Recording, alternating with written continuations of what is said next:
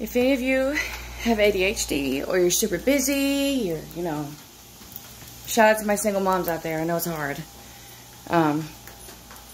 Regardless what help you may be getting, being a mom is a job 24/7. There is no breaks. And most moms are tired. But I know, like, if you have ADHD and you want to read the Bible, but it's hard to sit down and, like, you ever been reading something and then you realize, where was my brain when I was just reading that? Like, everything you just read, it's like you didn't read it. It's like your brain was someone else or was somewhere else. Well, there's this awesome channel on YouTube called KJV Read Along.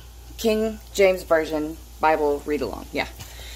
And you can listen to the Bible read out loud if you're super busy. Like, right now I'm doing dishes, but I really want to read the Bible.